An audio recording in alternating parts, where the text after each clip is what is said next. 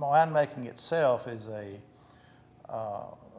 true art and craft and this sort of thing. Yeah, Josh was explaining a little bit about the chemistry involved, which is kind of the science, the flavors and how you mix them and how long you let things go. That's where the real art comes in.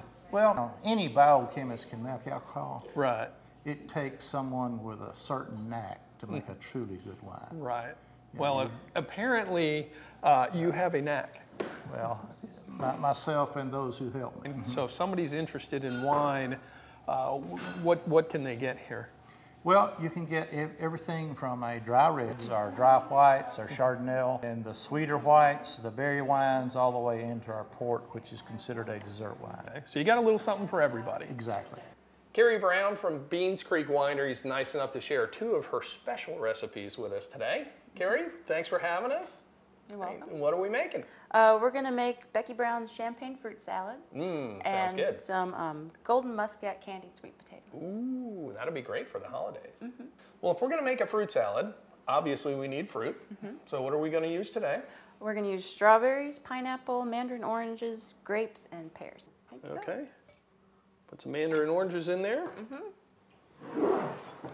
So cut fruit, mix it up, and hit it with a little champagne. Yeah, so now's the fun part.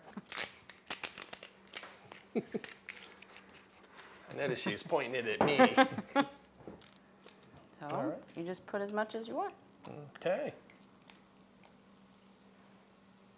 Becky's champagne fruit salad, ready to serve. Another great thing about wine, not only do you drink it, it's very versatile, you can cook with it. And this is one of your special recipes that you came up with. It is. And what are we making? We're going to make golden muscat candied sweet potatoes. Golden muscat. And the golden muscat is the wine. Okay, so it's not the furry rodent lives in the river. Muskrat, no. All right, well it sounds great, so what do we do?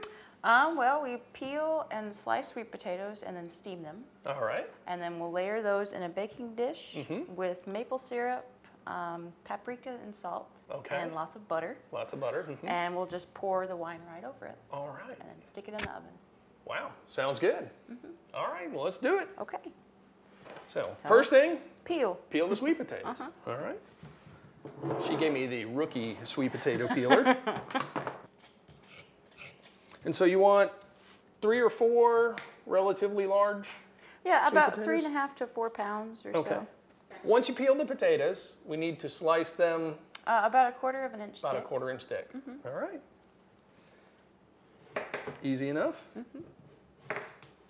Is that too thin? Too thick? That's good. Good. All right. So the big deal is just to make sure they're relatively uniform so they cook the same speed, right? Right, yeah. Now they go into the steamer. In the steamer, okay. And they'll steam for about 10 to 15 minutes 10 to until 15 they're tender. minutes. All right, let's go. Okay. So just dump them all in there? Just dump them all in. All right, easy enough. Give them a little spa treatment for what, about 10 or 15 minutes? All right. And we'll just take a fork and see if they're done. Let them cook until they're tender all the way through. Easy enough. There you go. And I think they're good. Nice and tender. All right. So the sweet potatoes have been steamed. They took a little longer because we put a whole bunch in there. So it was 15, 18 minutes. They're fork tender. And now? Now we butter a 13 by 9 inch pan. And we'll layer the sweet potatoes in the bottom, and we'll add our maple syrup and paprika and salt. All right, let's go. Okay. So, I don't know how you like to butter. Do you want to butter this pan, or you want me to butter doesn't matter to me. I am here but to serve. Okay, well here's your glove. Oh, okay. And the your fancy butter. glove. All right. So just smear it around the bottom. And up on the sides too. And up on the sides, okay.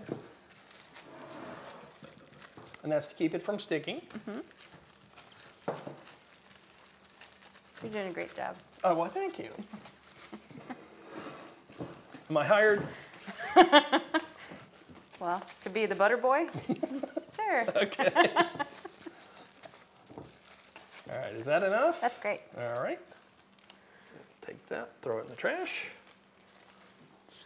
Okay, now we just do an even layer of the sweet potatoes. And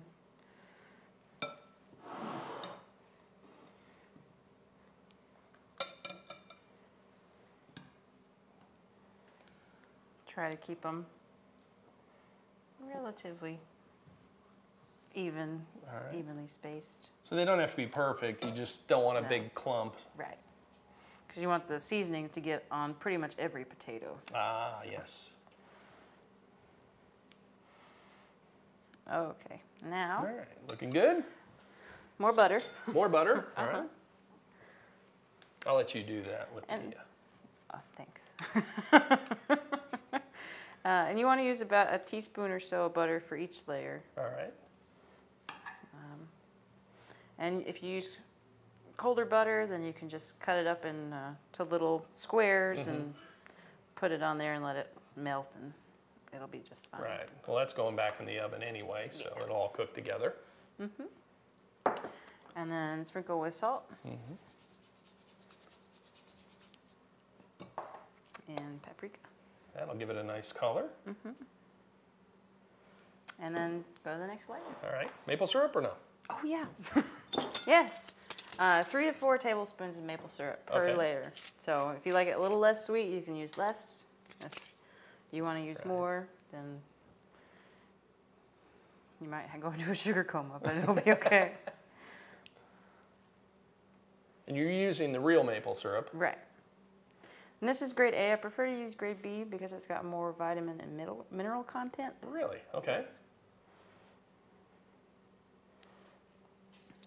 Okay. So 1 layer is done. All right. Okay. And then just repeat. And there should be about 3 to 4 layers. 3 to 4 layers. All right. Okay. Do you want to turn? Okay. Okay. Little paprika. Now, is this regular paprika, smoked paprika? That's regular. Okay. The smoked would give it more of a bacony taste. Ah, okay. Kind of going the wrong direction. Yeah. All right. Yeah. Unless you want, you know, sweet and bacony maple, which could be good. Yeah. It could be really good. Bacon's good. I like bacon. I think I'll need the other bottle. Beautiful. Wow, that's going to be really good. Once that syrup cooks in with the butter and the potatoes. And now, the wine. We'll get Can't poured. forget the golden muscat, which is not a musket or a rodent. Right. It's a kind of grape. And we'll use about 1/2 cup. About 1/2 cup.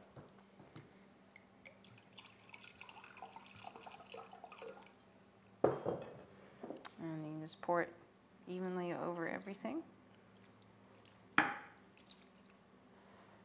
And then we'll cover it and stick it in the oven. Okay, cover it with foil, stick it in the oven.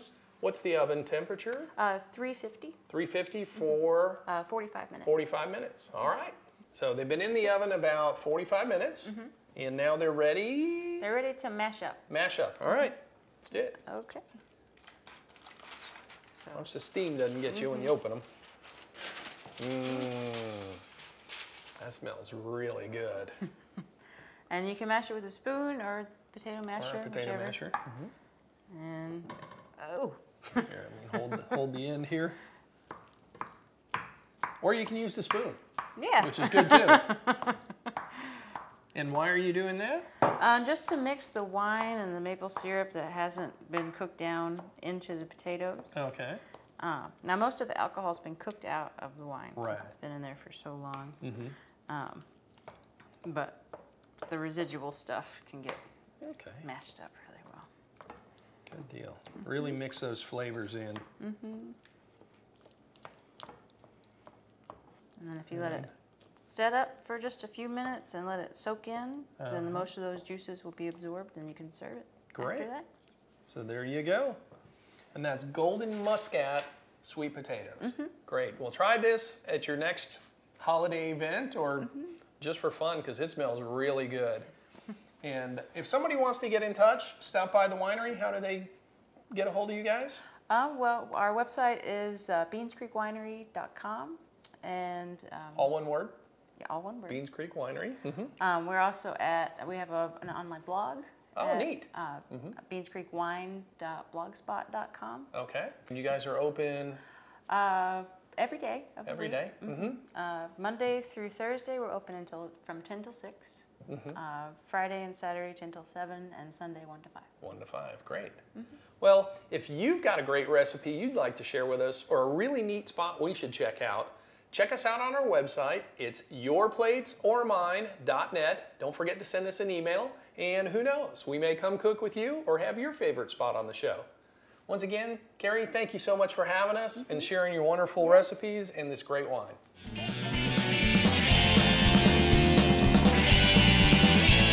Another great thing about wine, not only can you drink it, it's very versatile and we can cook with it. So we're going to make one of your personal recipes. Starting over. It's a delicate balance between being hyper and having a real upset stomach with the coffee thing.